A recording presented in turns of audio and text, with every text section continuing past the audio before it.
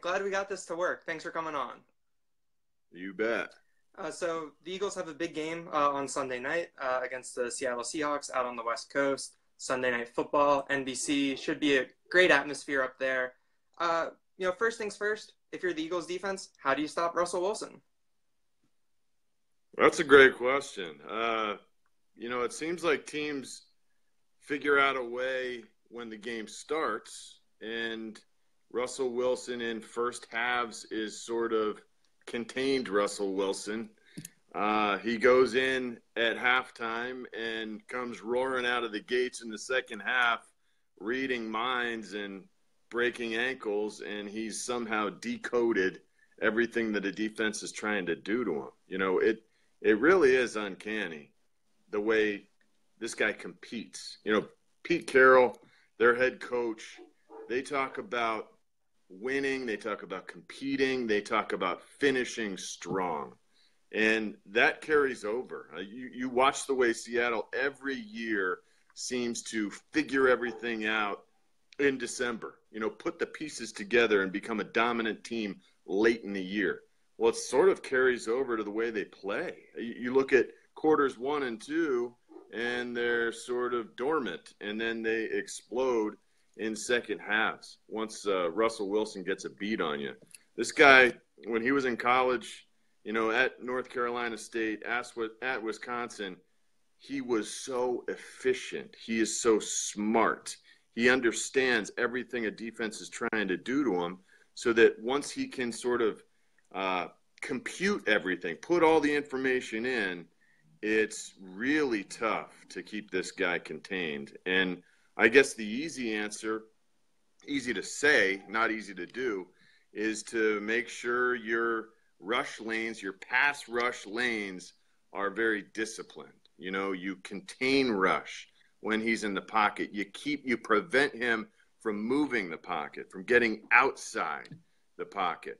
Again, like I said, easier said than done, but discipline by the defense is going to be critical this week. And I think changing things up in the second half, disguising what you're trying to do, disguise your coverages, rotate safeties late, and they can take advantage. The Eagles' defensive line is one of the most fearsome in the NFL. I feel like they can take advantage of maybe the worst offensive line going for Seattle due to injury and whatnot. They just have to do a good job when they take advantage of those big guys of keeping one eye on Russell Wilson, keeping their outside leverage and pressing to make sure he doesn't escape. Is there anything from the first 10 or first 11 games of the season when you look at the Eagles and you see something that they do and you're like, this can really work against Russell Wilson. This can really work against that Seattle offense? Yeah, well, the way they shut down everyone's running game is just phenomenal. You hear the old adage, run the ball and stop the run, and that's how you win in the NFL. They do that. So, and again, that has a lot to do with gap integrity, knowing where you belong and making sure you don't try to do other people's jobs. You do what you're supposed to do. You stay in that B gap and you don't leave. You get great penetration. You get upfield to stop the run, but you don't freelance. They need to continue to play that sort of disciplined, aggressive approach, and that should help. Making them one-dimensional. We don't even know who's going to line up in the backfield next to Russell Wilson. I mean, they've been so banged up at the running back position and so average with the guys who aren't banged up. You add to that the fact that the O-line doesn't do a very good job of opening up holes. And, basically it's Russell Wilson is everything for the Seattle Seahawks offense. He's their leading rusher.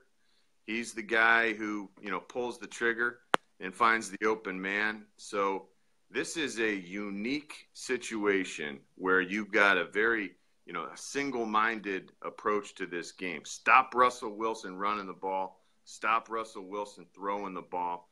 I do think the Eagles defense needs to be very careful about running man coverage. We now have Ronald Darby back, the best man cornerback on the team.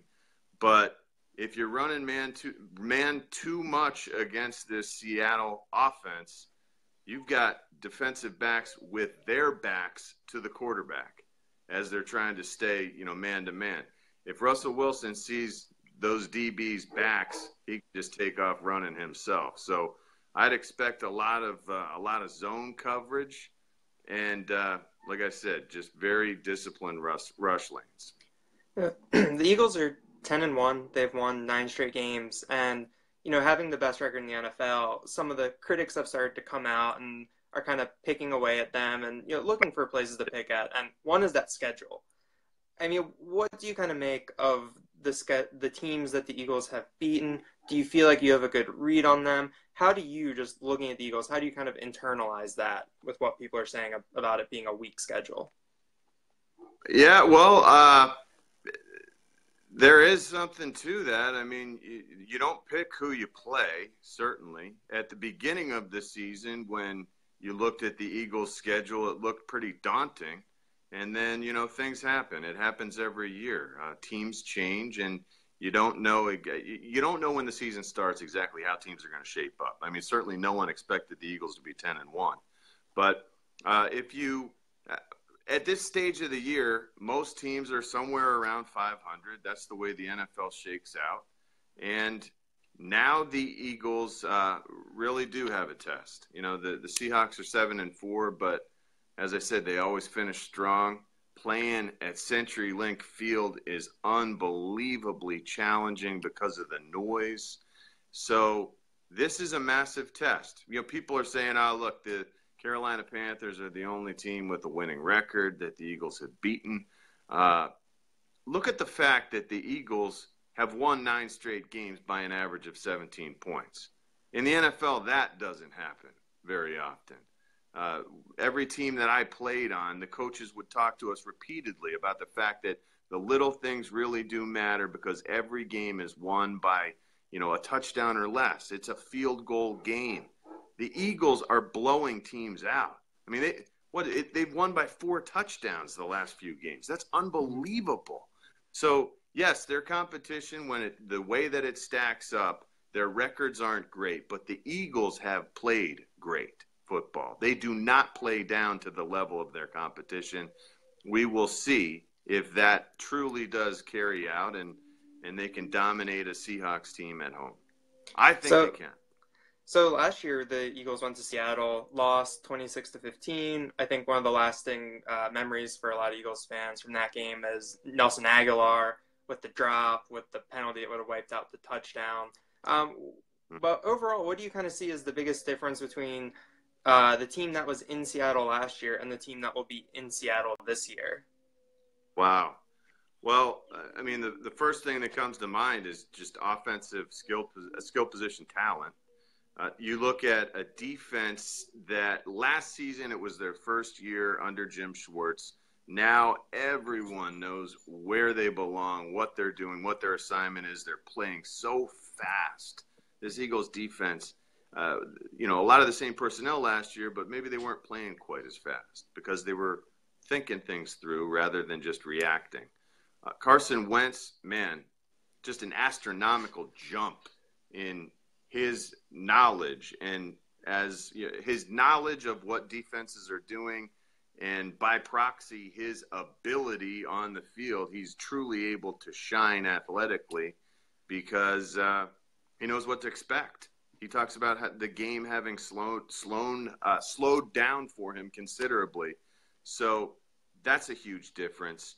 The fact that we have three running backs that a lot of teams would do backflips and sell the whole kit and caboodle for, that's exciting as well. This Eagles run offense is second in the NFL, over 147 rush yards a game. They're running the ball during this win streak, 9-game win streak. They're running the ball 51.5% of the time. So you've got Carson Wentz, who's leading the NFL in touchdown passes with 28, being supported by the second best rushing attack. They have incredible balance offensively speaking. And their defense is amongst the fastest in the NFL and very sound. So it's night and day from last season. Mm-hmm. And now to wrap up a little bit, before we get to your pick, what is the number one thing about playing in the noise at CenturyLink? And from your days, what's your favorite memory from playing in Seattle, whether it was a win or anything like that? Yeah, I never played at this stadium. I never Mm-hmm. played at CenturyLink. When I played in Seattle, I played at the Kingdome, which was like playing on someone's back patio. Like that green carpet people put on their back patio. It's about like this thick. Mm-hmm. That's what the dome was like. I played up at the University of Washington Stadium when they were building CenturyLink, and never had a chance to play there, though. I can tell you that playing in that sort of noise, you cannot appreciate it unless you've been down there on the field with a helmet on. Because, as you know, a helmet fits around your head. It's made out of, pretty sturdy material, and you've got two little ear holes on either side, right? Mm-hmm. You got pads tight everywhere else. The two little ear holes, the sound goes in, and then it rattles around in there and bounces, amplifies everything that's going in, and it doesn't want to come back out. So when you're in the huddle in a loud stadium, it is vibrating your brain, it's vibrating your guts, and you're standing this far away from someone who's screaming at the top of their lungs, and you can't hear a word that they say. So a lot of communication, a lot of unspoken, nonverbal communication needs to be nailed down by this Eagles team prior to getting up there. It really is a problem, especially for offensive tackles, because the one real advantage those big nasties have is they can anticipate the snap count. The defensive lineman doesn't know the snap count. You do. So you can anticipate that on your kick step. You can get a little bit of a jump on the guy. This is a fast Seahawks defensive line. We got Vaitai at our left tackle. They'll try to take advantage of him, even though he's been playing really well. It helps us a lot that Cliff Averill has been lost for the season to injury. But, the offensive tackles expect some false start penalties as they try to get the jump, and they can't hear at all in the noise. It's going to set us back a little bit. Mm-hmm. And so, now to finish out, what's your pick for Sunday night? I'm going to go Eagles. The Eagles are the most dominant team in the league, and they're also the most consistent. They don't have any real shortcomings. I look at what they've done, and it's miraculous. I think that they beat the Seattle Seahawks 34-20. Wow. Well, there you have it, folks. That is Jon Ritchie, WIP midday host and PennLive's NFL insider. Thanks again for joining us, Jon. Thank you. It was fun. And we'll be back next week. Thanks. Sounds good. See ya.